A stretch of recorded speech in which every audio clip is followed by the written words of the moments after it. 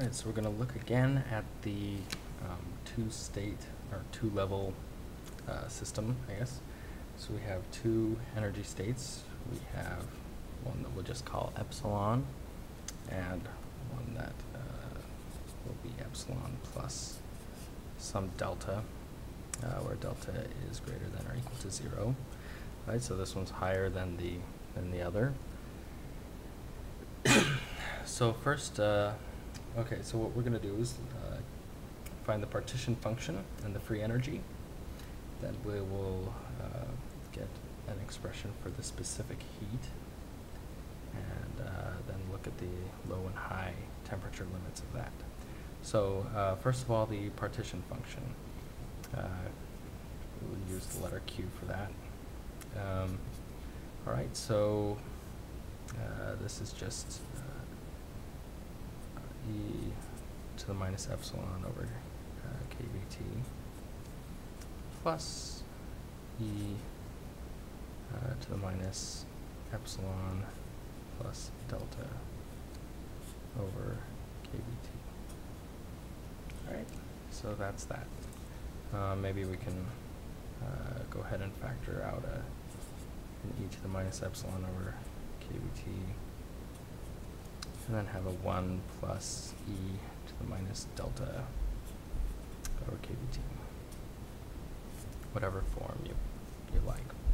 All right, the free energy, we'll use F for that. That's just a minus kBt times the natural log of the partition function. So minus kBt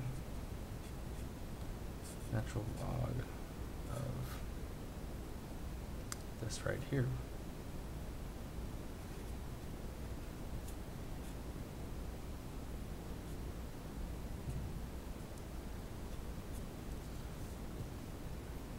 And why not? Let's go ahead and split this up.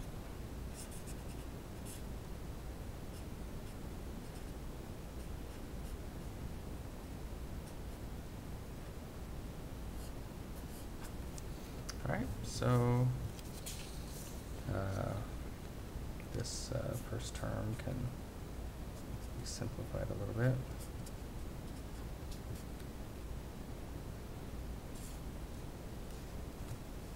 We'll just get a minus epsilon over kBt.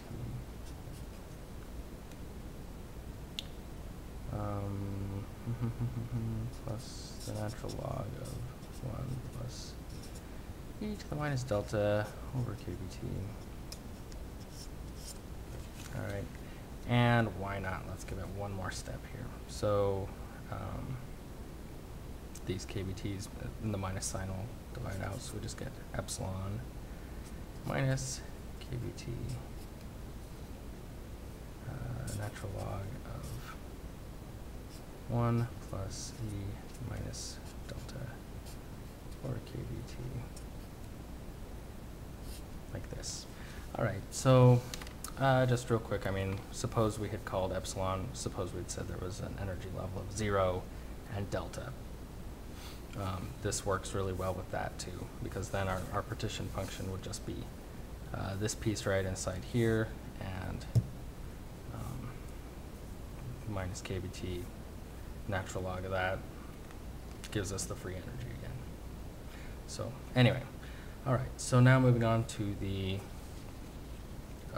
specific heat. So we'll find the average value of the internal energy,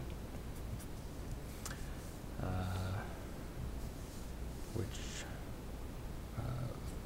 kind of do this weighted average with these Boltzmann weighting factors, epsilon e to the minus epsilon over kBt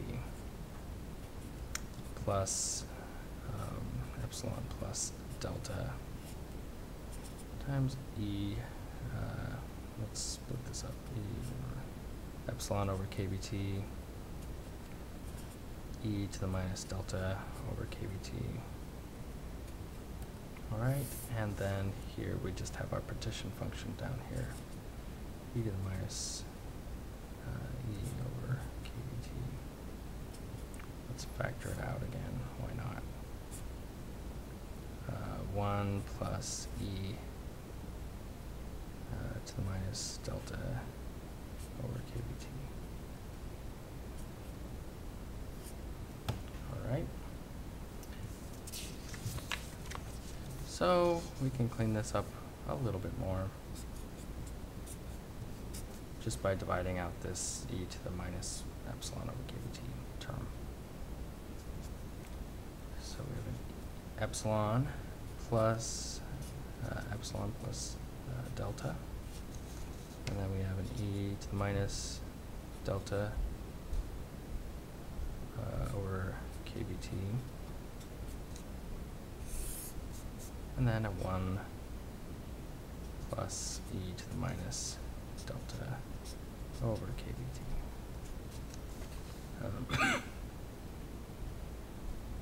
So maybe we can even clean this up more.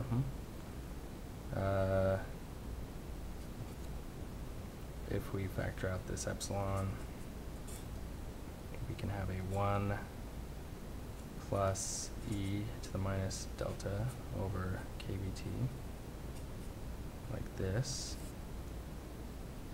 All right, over 1 plus e to the minus delta over kBt. All right, and then we have to have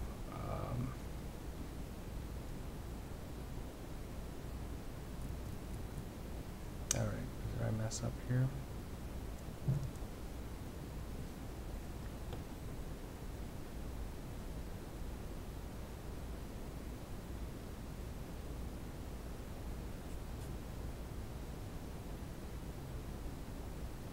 No, I don't think so. Okay. Minus delta over kBt. Yeah, what I was afraid of is that this would just turn to an epsilon plus delta, but I think thanks to this 1 here, which I think we're good. All right, so this is just epsilon plus delta e to the minus delta over kBt over 1 plus e to the minus delta over kBt. All right, so here we go. All right, so just real quick, let's check our limits. If t becomes very, very large, then we end up with this goes basically to 1 and a 1 plus 1 on the bottom, so we get epsilon plus 1/2 delta, which means that at very high t, the average energy is epsilon plus 1/2 delta, which means that half of our particles or little subsystems are in the upper state and half are in the lower state, so that's good. And then if t goes very, very low, then this top piece here goes to 0, and this whole second term goes to 0, and we just end up with the lower state. So the average energy of the whole system is here in the lower state. Everything's dropped down to the bottom.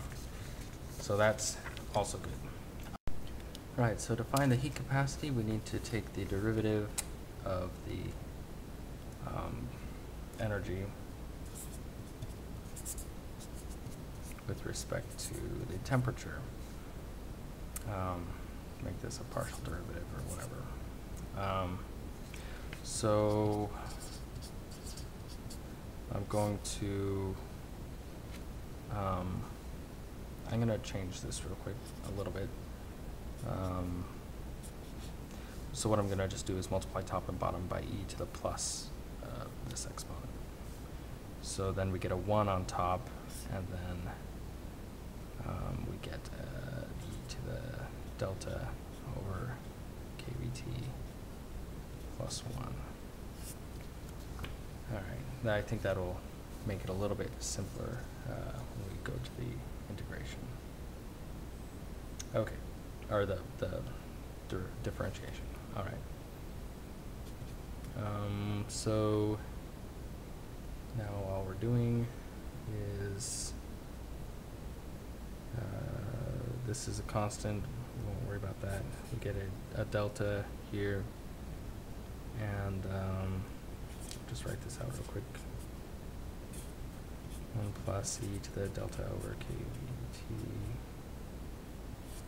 to the minus 1. All right. So this minus is going to come out front.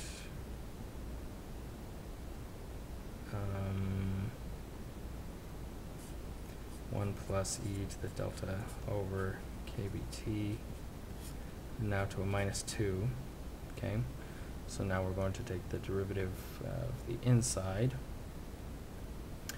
We'll bring down a delta over kb, and also a minus 1 over t squared. And then we have the exponential here, so e to the delta over kbt. All right, so working through this, let's see what we get. So we're going to end up, oh, I forgot this this other delta here. Just put that right there. Okay, so we've got these minus signs will cancel out. We get a delta squared over kb t squared. All right, and then we just have an e to the delta over kb t, and then a 1 plus e to the delta over kbt, this and squared. All right, so here is our heat capacity.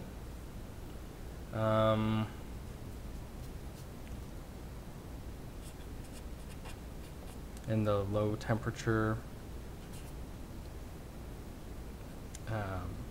limit, what's going to happen? These exponentials will get very large.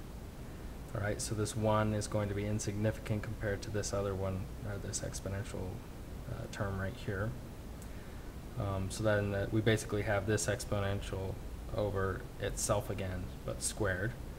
So the top is going to divide out, and we'll just be left with the 1 on the bottom. So we'll go as this factor out front, and then we just had one of these on the bottom, or in other words, a minus sign up in the exponential. Like this. Okay. Okay, so high T. High temperature limit. These guys are going to 1. All right, so we have a 1 over 1 plus 1 squared, so 2 squared, so a 4, so 1/4. C will be going as delta squared over 4 kb t squared. All right, so what does this look like? To be honest, I do not have very good intuition as far as these things go. For high T, yeah, I can see a 1 over t squared dependence.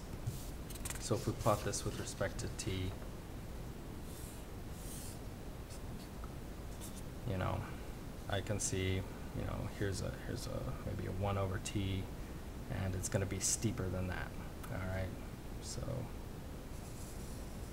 I don't know, just throwing stuff down here. I don't have very good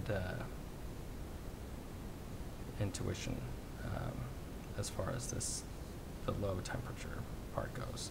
I plotted it on a calculator, and yeah, it looks like some very sharp peak like this, and then down, something like that. Depends on what window you use too, I guess. But yeah, there's some peak there, and then it goes. I mean, I tried taking the derivative of this. It didn't offer too much insight to me either. So yeah, I guess I'm just not able to look at this and say, oh, it looks like this, obviously. But yeah, it looks, I guess, kind of like one of those Maxwell-Boltzmann distribution type things you'd see a little bit. Maybe not if you plot them together. Maybe they're miles apart. But so that's roughly what it looks like.